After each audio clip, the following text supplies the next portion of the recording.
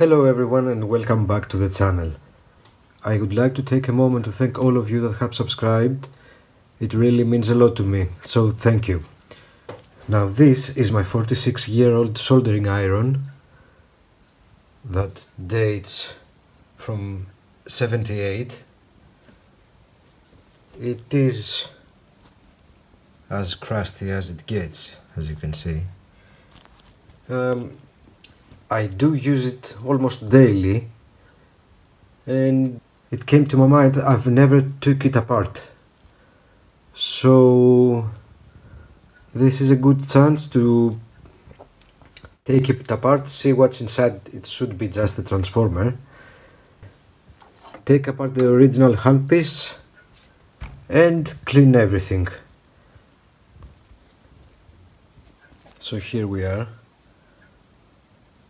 This soldering iron is as simple as it gets. Switch, fuse, and the handpiece connection that also has I think it's that 4mm banana socket.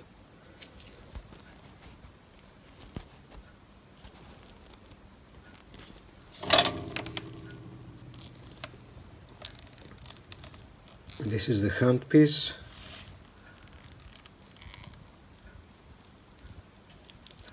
Which should be able to clean that up. And I have this soldering iron since the 90s, I think, that my cousin gave it to me used, of course.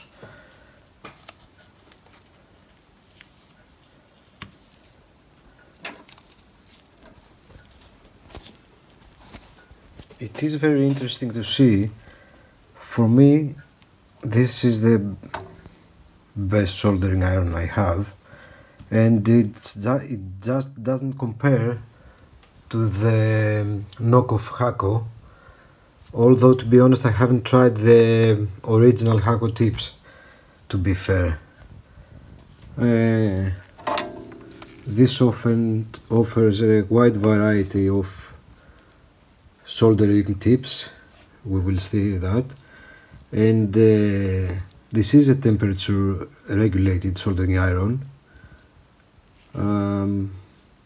but you change the temperature using different tips. We will check that out. It's a magnetic switched temperature control.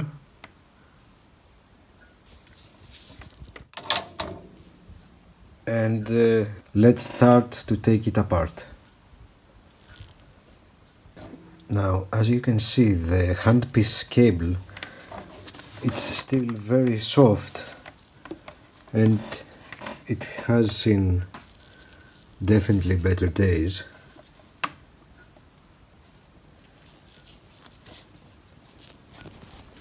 But let's remove that.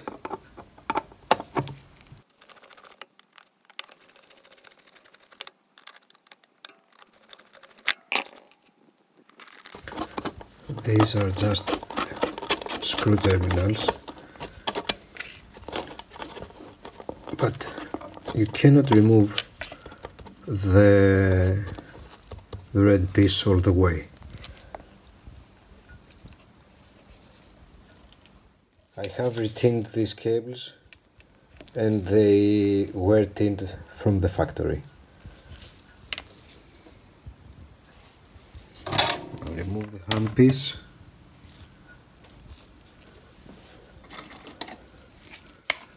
Put the screws in the box.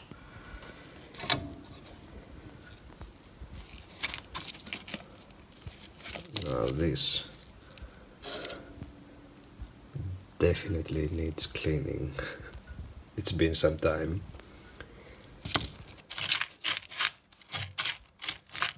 Wow.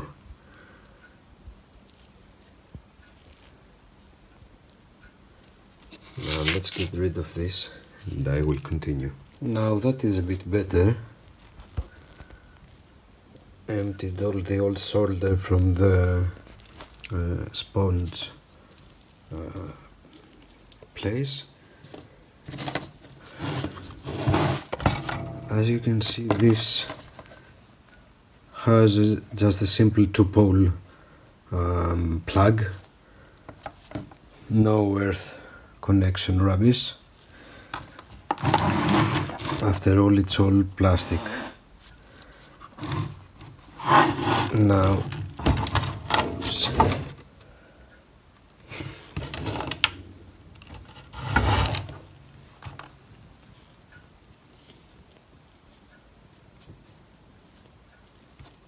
Now this is our sticker, Veller. The type is 20-0-2199 or tab 40E dash E actually. And I don't know if you can see that it's 1278. I'm pretty sure that's a month, so December of 78.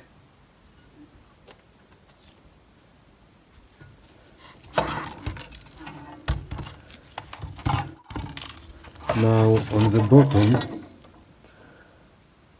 it only has some Phillips screws. Oops, one is missing.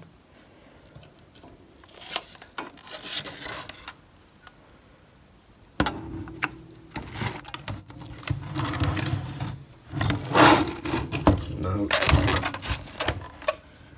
let's take apart the bottom. Will this fit?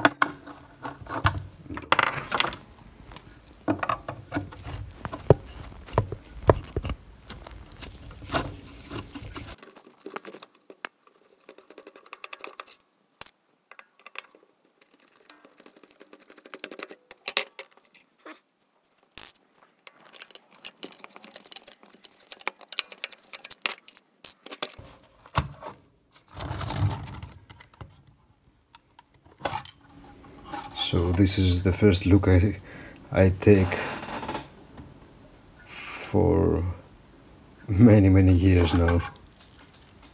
Ooh.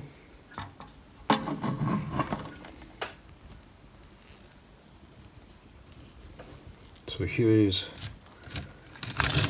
our transformer.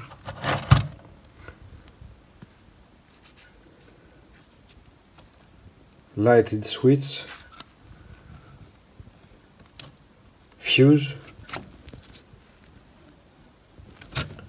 and the power line that comes in. That's pretty much it.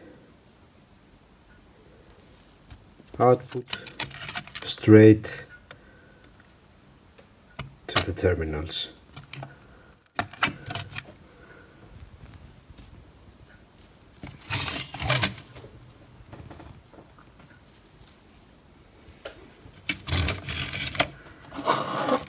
The top here, as you can see, has this protector. It's pretty. Maybe I'll try to remove that later. It's pretty stuck in there. So you don't melt the case when using the sponge. Now I may try to totally remove the front to give it a good wash. Now I've removed the terminals from the switch. Let's remove the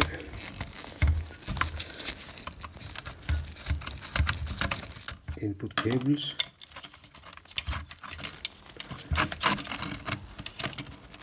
As you can see, these are also tinted from the factory.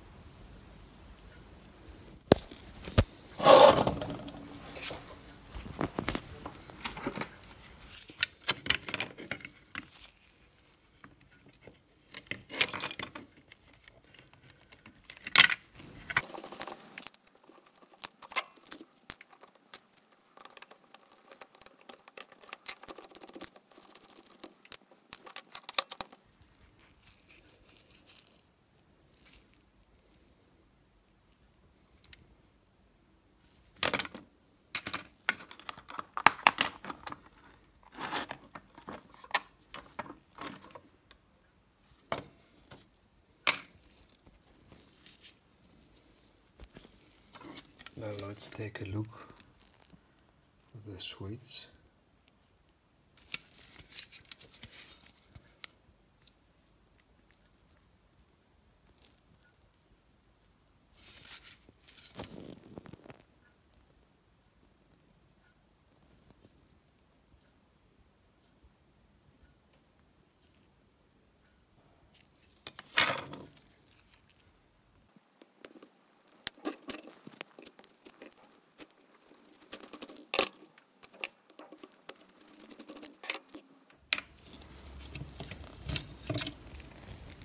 Wow, that's one heavy transformer, and you can very clearly see the primary and then secondary side.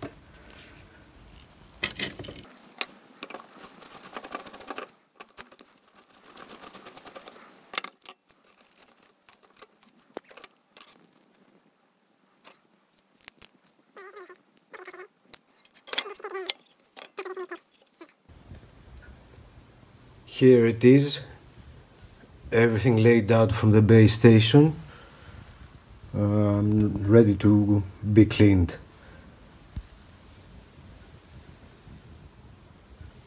I really like they have all the same head Phillips screws, so you just need one screwdriver. I will give it a wash with some this washer soap, and I may put the terminals in the ultrasonic cleaning machine. Let's see how it turns out.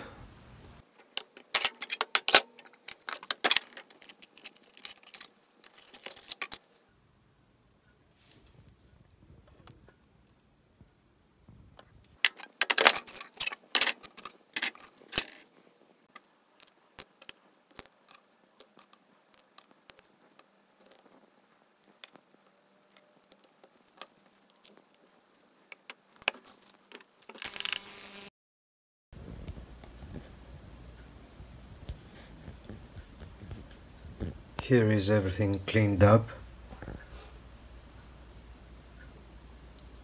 Just a scrub with a brush and with some wire sponge.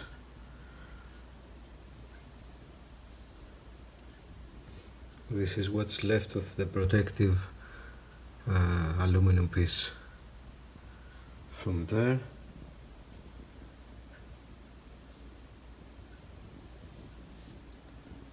And I used baby wipes and some detergent to clean out the power cord. Now let's put it back together and take a look at the handpiece.